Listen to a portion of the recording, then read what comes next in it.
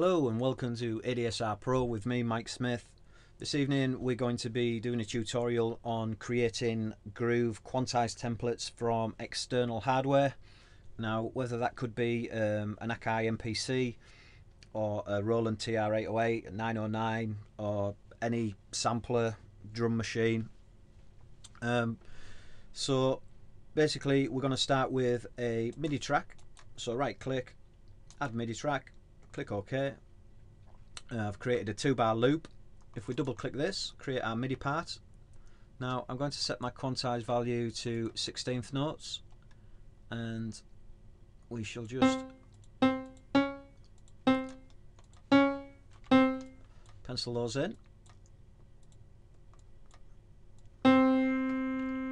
copy them across.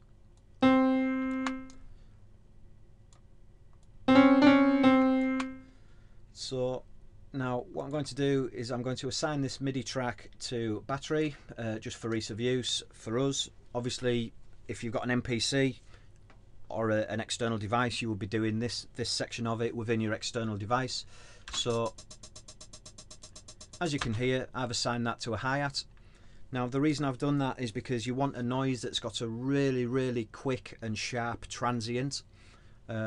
You'll see the reason for this in a minute. The idea is the sharper the transient and the quicker the attack, the more precise our hit points will be. So there you go, there's our hi-hat. Extremely boring on 16th notes. Now I'm going to go to our quantize setup. Now I'm going to apply a quantize that I already have of an MPC.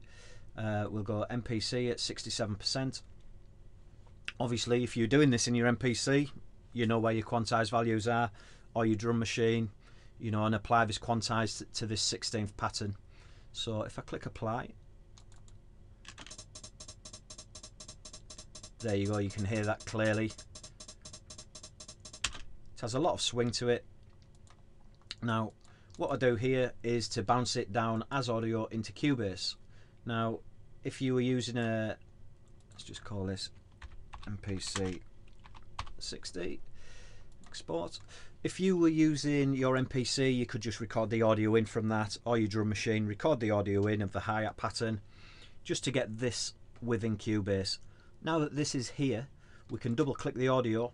Now on the hit points menu, if we increase the sensitivity, move a slider up until every note, like so, has a hit point marker. Now if we zoom in, now you can see there, with it having such a sharp transient, the hit point marker has gone bang on the note. If we use something flabby like a kick or another noise with just not as quick as an attack or a sharp transient, then it wouldn't be quite as precise, and you might have to go in and tweak this. So I would find a hi-hat that's got a really sharp transient, just to make your life easier. So now that we've got this and we've got our hit points on, what we can do is make groove. Now what that's done in here has created our groove template within Cubase, and that's effectively it. Obviously, you know, if you were doing numerous ones like I've done, obviously you can see here I spent quite a lot of time doing a few different things, including the Logic ones, some Vengeance loops, MPCs, DX, TR808, 909. So yeah, basically just click this, put it back to 16th notes. Let me just bring up my MIDI setup. Click auto apply. So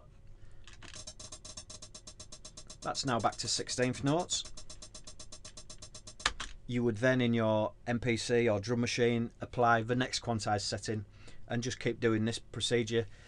Fair play, it does take a couple of hours, but for me the results are worthwhile because I use these quantize settings all the time. Yeah, I couldn't rate this enough. Yes, it took me a lot of time, but to be honest, it is worth it. Having that groove and swing in your loops and applying it. Again, if you've got favourite drum loops that you like, in my previous tutorial, I believe I've shown you how to get hit points from previous drum loops, and again you can create that favorite loop as a quantize setting. There you go. I've got a couple of Vengeance ones in there that I particularly like. So that's pretty much it. Again, if you've got any questions, please feel free to contact me, and I'll get back to you as soon as I can. Until next time, take care.